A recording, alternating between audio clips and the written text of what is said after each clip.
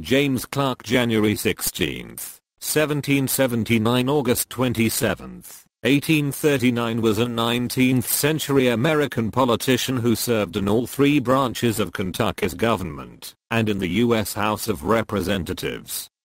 His political career began in the Kentucky House of Representatives in 1807. In 1810, he was appointed to the Kentucky Court of Appeals, where he served for 2 years, before resigning to pursue a seat in the U.S. House of Representatives.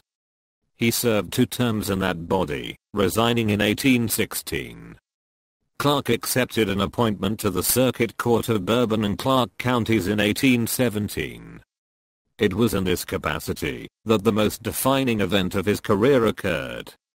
In 1822, he struck down a debt relief law in the case of Williams v. Blair on the basis that it impeded the obligation of contracts. His decision was unpopular with the legislature, who condemned the ruling and summoned Clark to appear before them and defend it. An attempt by the legislature to remove him from office fell short of the needed 2/3 majority.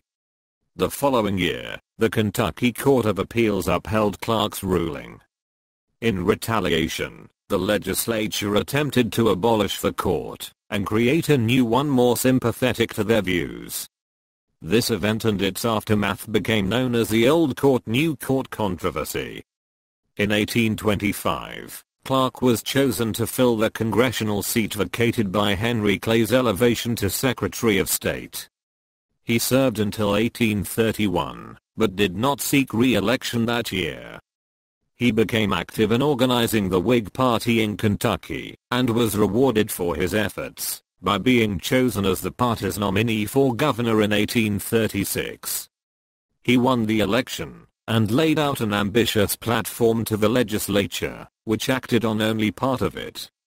Clark's most significant accomplishment as governor was securing the creation of a state board of education and the establishment of public schools in every county in the state.